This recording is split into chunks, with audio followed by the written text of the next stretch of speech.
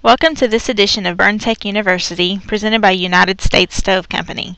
In today's video, we will show you how to install and replace a 40258 front or back liner. This video works for furnace models 1400, 1500, 1537, and 1557. Always refer to your owner's manual. This video is for informational purposes only. If you are unsure about replacing any of the components on this stove, we recommend having a qualified stove technician or certified electrician do this for you. To start your project, make sure your furnace is completely cool and then remove the power cord from the wall. First, open the door by swinging the handle to the left and pulling the door to the right. To be able to get to and freely remove the front or back liner, first you need to remove the smoke curtain, which is held on by two hooks hanging it behind the furnace door. First, loosen the bolts holding the hooks in place.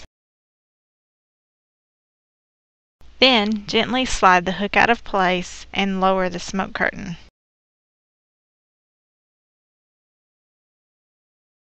The front liner is located below the furnace door. First, remove the two fire bricks adjacent to it and then slide the liner out and up.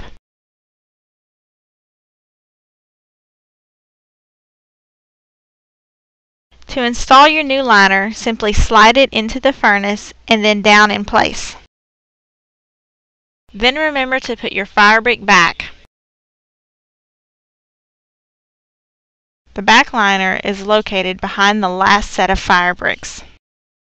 First, remove the two fire bricks adjacent to the back liner, like you did for the front liner.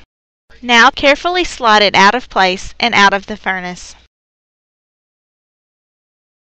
Now to install your new liner, slide it into the furnace and place it against the back wall. Then reattach your smoke curtain by gently sliding the hooks into the slots. And then tighten the bolts to hold them securely in place. You have now successfully installed the front and back liner on your furnace. To finish the project, simply close the door and secure it with the handle. Your furnace is now ready to be plugged back in and operate.